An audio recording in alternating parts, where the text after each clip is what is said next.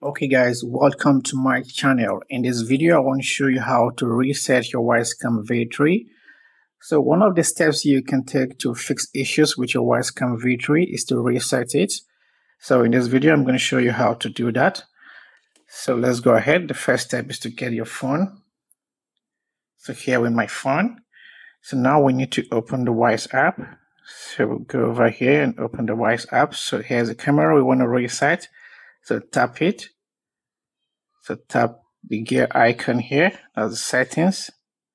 So go over here and you're going to see delete device. So the first way to reset this camera is to go over here and delete the device and add it again. So tap here to delete it and confirm, tap yes. So you can see the device is out, it's no longer here. So here's a quick way to reset your Wyze Cam V3.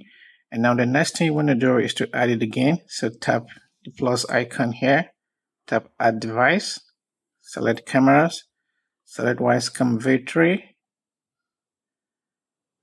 Now you need to get the camera and press the setup button here.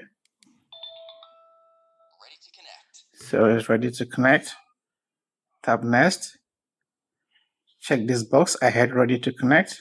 Tap next. Now select your Wi-Fi and make sure you're on the 2.4 GHz. So enter your password. In my case, my password is already here. Ready to connect.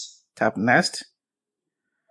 So now we need to scan the QR code. So first go over here and increase your brightness level and get your camera and put your phone upside down this way and point it.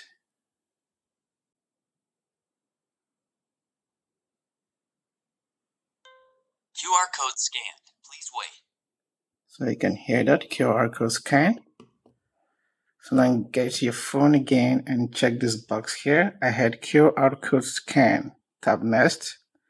So wait a few seconds, it's connecting. Setup completed. So you can see the setup is complete.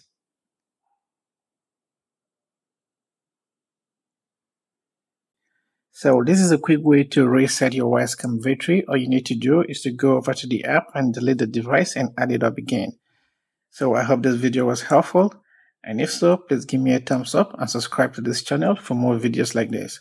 Thank you for watching and see you in the next one.